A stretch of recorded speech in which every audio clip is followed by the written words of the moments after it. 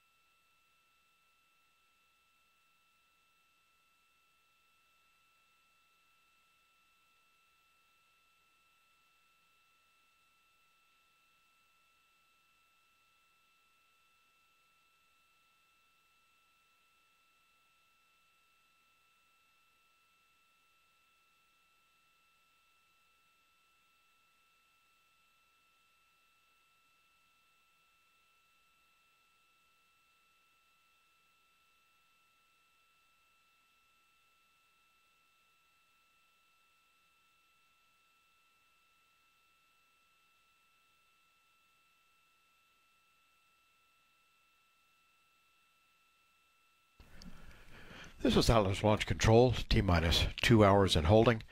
Standing by now for our launch conductor, Ed Kidda from United Launch Alliance, to conduct a pretest briefing for coming out of the planned built-in hold and going into our cryogenic tanking operations.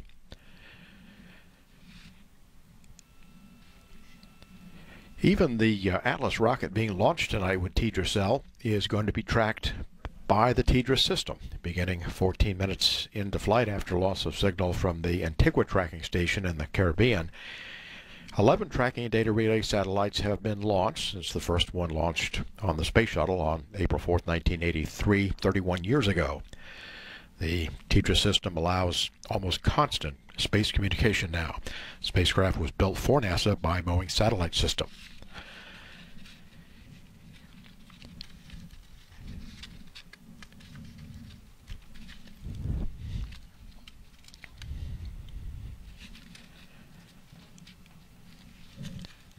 And right now we've been informed that all of our downrange tracking assets, which include the ones here at the Cape, the one down at Jupiter Inlet in South Florida, and the Antigua station are go, ready to support.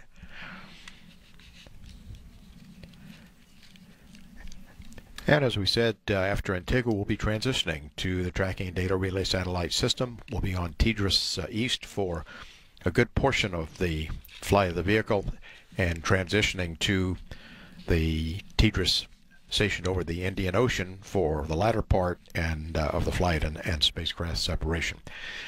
At T-minus 2 hours in holding, this is Atlas Launch Control.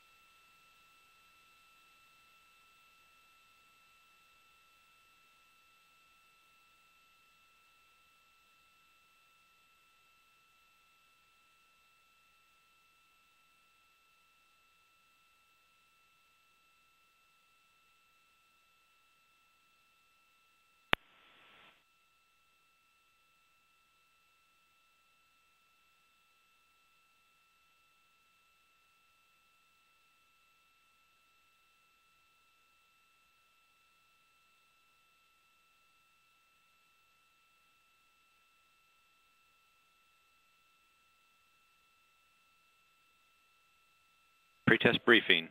This operation is classified as hazardous. Cryogenics will be loaded, ordnance items are installed, and high pressure and inert gases are in use. Any anomaly will be brought to the attention of the launch conductor. Evaluation will be performed by a support team led by the anomaly chief and the vehicle system engineer on Channel 6. Com Channel 1 will be the primary command channel, with backup being Com Channel 2. The following documentation will be in use for today's operations. Test Plan X45-LCCMD-SLC Plan Revision 21. There are no order revisions. PSM document configuration AV-043 Revision F.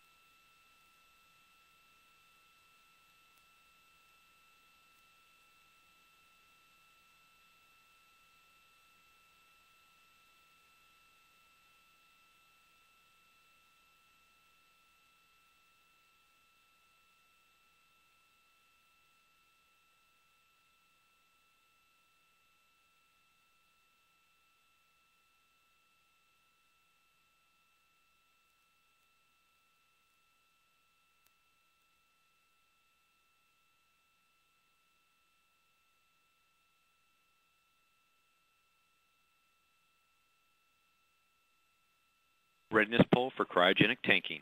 Atlas systems, propulsion. Ready. Hydraulics. Ready. Pneumatics. Ready. LO2. Ready. Water. Ready. Centaur systems, propulsion. Ready. Pneumatics. Ready. LO2. Ready. LH2. Ready. HASGAS. Ready. Electrical systems, airborne. Ready. Ground. Ready. Facility. Ready. RFFTS. Ready. Flight control. Ready. Instrumentation. Ready. COM. Ready. Timer. Ready. GC Cube. Ready. Umbilicals. Ready. ECS. Ready. Redline monitor. Ready. Quality. Ready.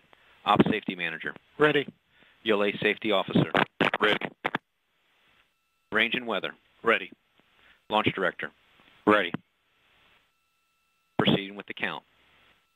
Verify count to start at 23:55 Zulu with a launch window interval of 02:05 to 02:45 Zulu.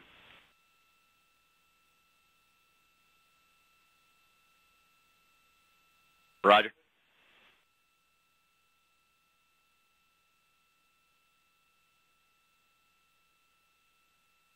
Count will start at 23:55 Zulu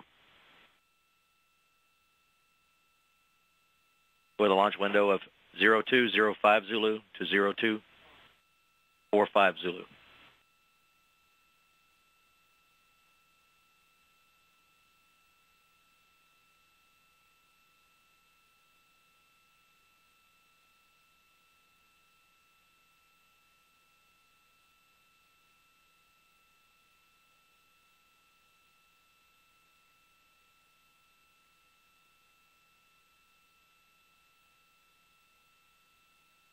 Go.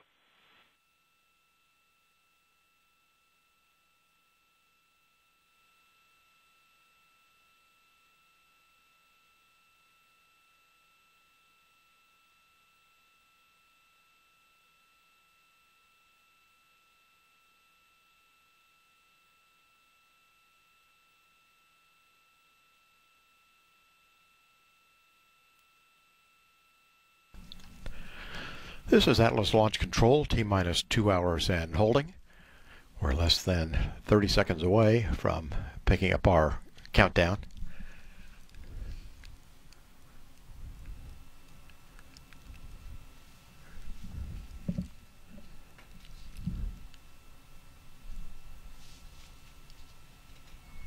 Resuming the count in 10 seconds.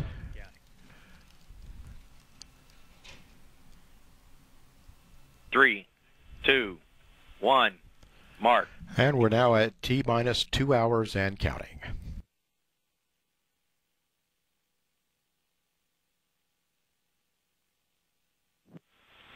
Start Centaur bottle pressurization to flight level. Roger. Start Atlas AHB pressurization to flight level. Roger.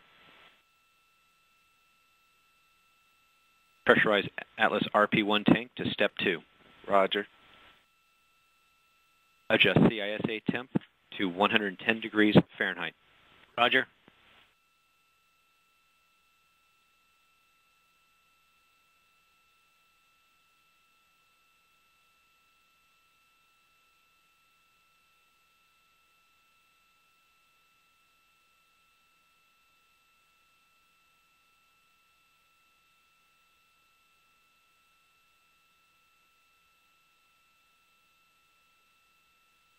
T-minus 1 hour, 59 minutes. Initiate CEC safing purge. Roger. Start CEP to high flow. Roger.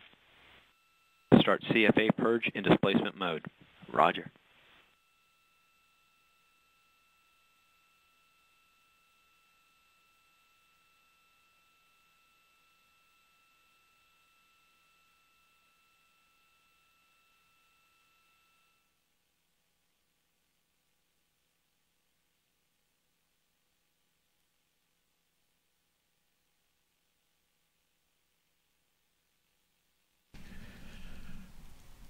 This is Atlas Launch Control, T-minus 1 hour, 58 minutes, 15 seconds, and counting.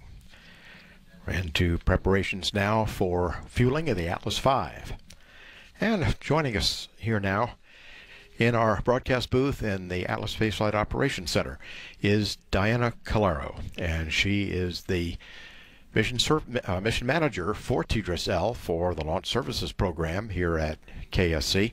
Diana, first of all, welcome. It seems like that we were just here, but yet it's been a year. Just under a year. So Diana is going to show us some of what's been going on, both with the TDRS-L spacecraft once it arrived, and also with the Atlas V rocket. So if we could go ahead and roll the tape, and Diana, tell us what we're seeing. Sure. So here you see the TDRS-L spacecraft being offloaded from the C-17 cargo plane. It arrived on the morning of December 6th and from El Segundo, California. The TDRS-L spacecraft was built by the Boeing satellite systems there. And here you see it being transported to the Astrotech, which is the payload processing facility in Titusville. You see it now being taken out of its container and unpacked, and that's a good shot there of their SA antennas on the top, which are in a furled configuration, kind of like a little taco shell. That's how it was sent to us from Boeing, and that's how it was actually fits inside the payload fairing and launches in that configuration. So once it's painstakingly taken out of its container, it takes quite a while to make sure it's hoisted safely. It will be placed in a vertical configuration and onto its test stand. And here you see it being a nice picture of it being hoisted. There's a solar array panel in its stowed configuration, and there it is on its test stand. And while it's at the processing facility, it undergoes a series of tests to make sure that everything it still works and functions properly from its voyage from El Segundo, from the factory. Here you see it being encapsulated into the Atlas V payload fairing. This payload fairing is the extended payload fairing, which is about 42 feet long, and it's 4 meters in diameter. And there you see the nice TDRS-L logo that's actually hand-painted onto the fairing. So once it is encapsulated, it gets hoisted and onto a transporter. And it'll sit there a night or two before it gets transported over to the vertical integration facility